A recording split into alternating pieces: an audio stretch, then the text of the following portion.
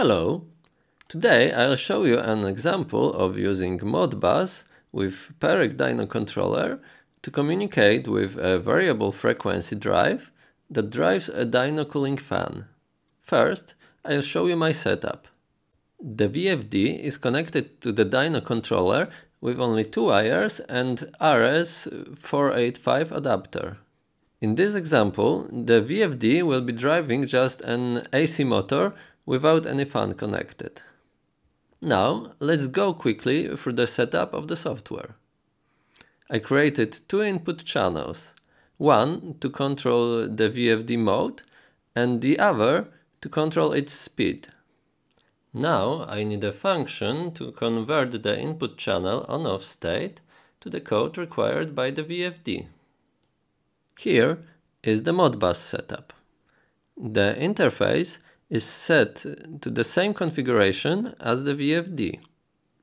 Here I added three Modbus channels to the interface.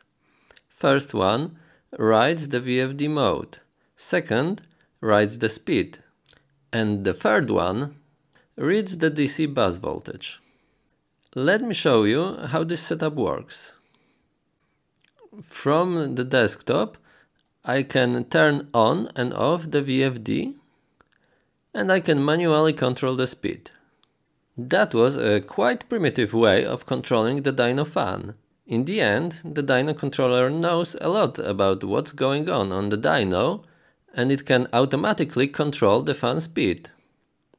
Let's do something more sophisticated now.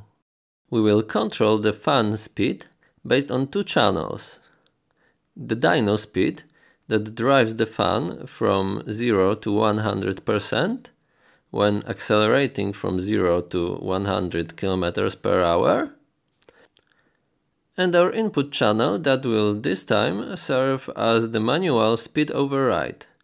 It will allow us to set the minimum fan speed. Here's the third function that joins these two variables.